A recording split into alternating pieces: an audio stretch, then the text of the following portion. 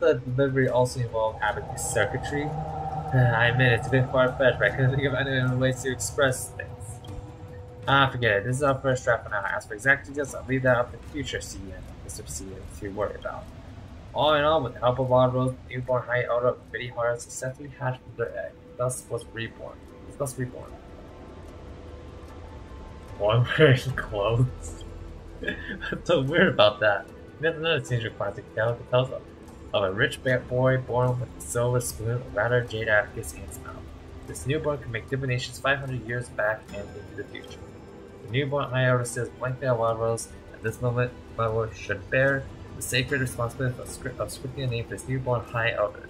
Dragons derive power from names.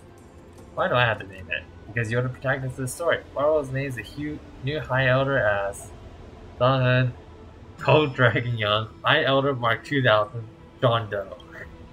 I don't see how that makes sense. But since you're the one who picked this, it must be a great name.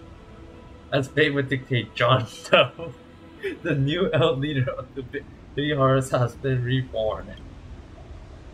Just as the two immersing in joys of life reborn, crisis loomed imminent. A horde of disciples of Sanctus Medicus has found this location.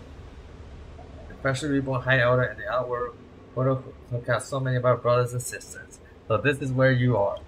Quick, take advantage of the weak position to get rid of them all. Get rid of them once and for all. Go. Fear not, Warwells. Let me chant at Cloud Hymn to protect you. These schmucks have nothing to worry about.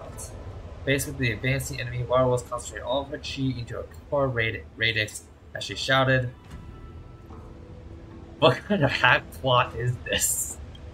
Sure, okay, fine. The plot is bad, but the plot is progressing and nicely, isn't it? But the High Elder gave a clear shout as the battle began. This event is just pure memes.